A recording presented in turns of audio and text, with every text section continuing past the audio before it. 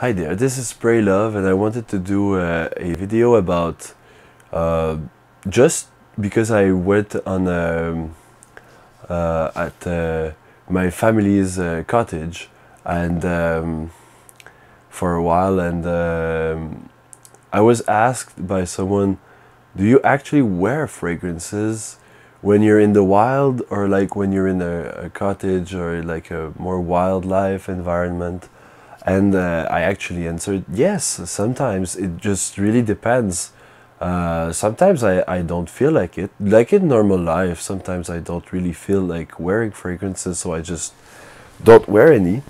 But it does happen that sometimes I like to wear fragrances even if I'm all alone and in the wild, or with someone and in the wild. It really like just depends on the vibe and just depends on my mood on the day. But I will still tell you the five fragrances that I have worn actually, like when I was in the wild, um whereas it would be with other people involved or just me for the whole week. So five fragrances. um, the first one I was wearing was I don't think I'm gonna do them in order. I'm just gonna like go ahead as it passes by. I remember that I have worn, pretty surprisingly, Bleu de Chanel, the parfum version, and I was pretty content with it. It was kind of zen, even though it's like more like a, and it made me like be in that kind of mood, like a mind frame for like when everything is gonna open up again, and we can have fun going in bars and having social occasions and stuff. And it just made me go into the mood, because it is hard like to pass from a state where you're never seeing no one because of COVID regulations and stuff, and like pretty rapidly we're gonna be like seeing people and stuff, and you need to like change your mindset in order to like not just talk to yourself all alone in a room, and start talking with people in a room, and it's very different. Anyway, there's that. um, I also was wearing. I think that day that first trip I made, the first day, I think I was wearing Issey Miyake's L'Odyssée, and that is like quite the cottage wildlife fragrance, because it's so zen and it's like flowery, white florals. There's no muguet at the cottage right now, but I will make sure that this is going to happen. That there's going to be muguet at some point, like lily of the valley, but it just gives off that lily of the valley vibe. It's nice on the lake. It's nice on every occasion in there. It's really nice. This is one of the like one of my favorite fragrances that I don't wear that much, but that I still really like, because I consider it a bit too safe.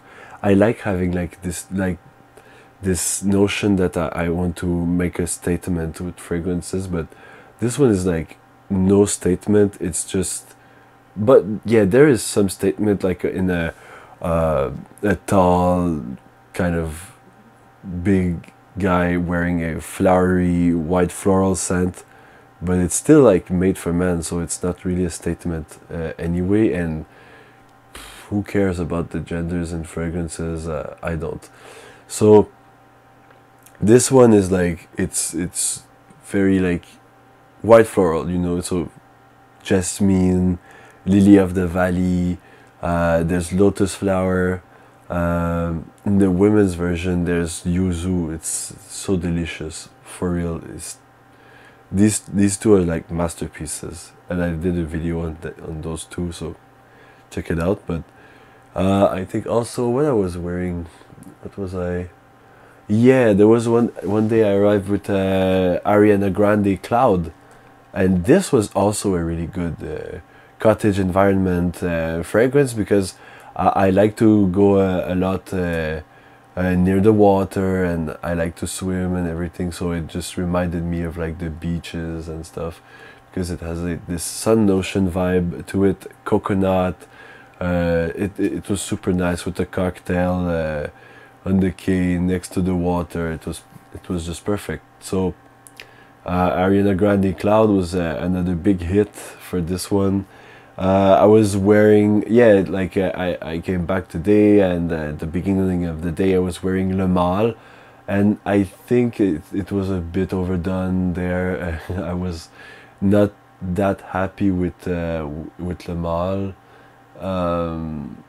It's like at the cottage, the wildlife. I assume it's different than in like the heat of the moment with like the city and stuff. So I mean, it's still a very very like enjoyable fragrance that I love and love and love, but I didn't think it was well suited for the purpose there. So that is, it's sad, but you know, some things do happen sometimes. And what is the fifth one?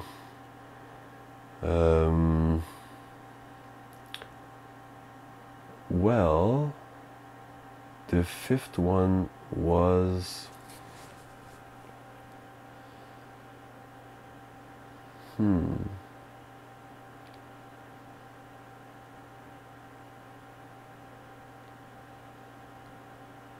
oh yeah,